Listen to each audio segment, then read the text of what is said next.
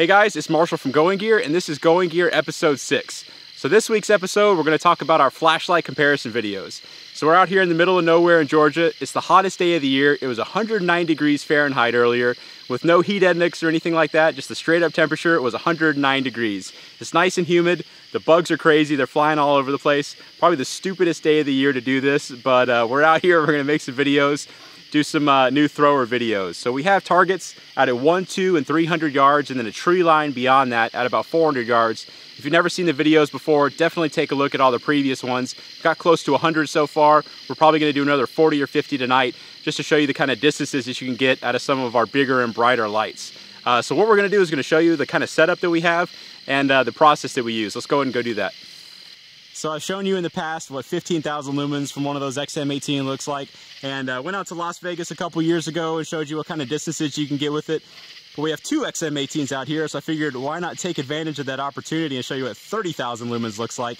So we're going to use those and show you where the targets are. Hopefully it doesn't just completely wash out the image. Let's zoom in just so you can see where the targets are out there. Picked up some nice Halloween decorations a couple years ago from Big Lots a couple years ago. So we've got out there, let's see if I can get my finger lined up with those. So we've got 100, 200, and 300 yards, and the tree line back there is out there at about 400 yards. But you can see 30,000 lumens lights up stuff 400 yards and beyond pretty well. So if you ever need that kind of lighting, you know where to get it. So people always ask about the lighting on the cameras. Just to show you, I'm using a Zebra Light H31 FW headlamp, and people always ask if it interferes with the shots. I usually keep it on low or medium, and with a really floody lens and the neutral beam and everything, it's only good for about 5 or 10 feet. So I can assure you, the 100, 200, and 300 yard targets, it's not making that far. And making it that far, it's not interfering with the shots at all, I promise. Just to show you what I mean, I have the camera set up on all the exposure settings and everything that we're going to be using for the rest of the video. Headlamp is not on. Now headlamp is on.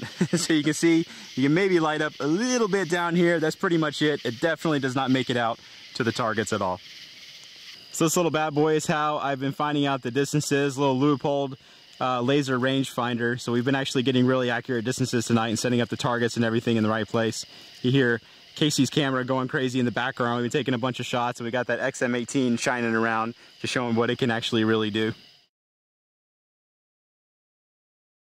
All done, time to clean up and go home.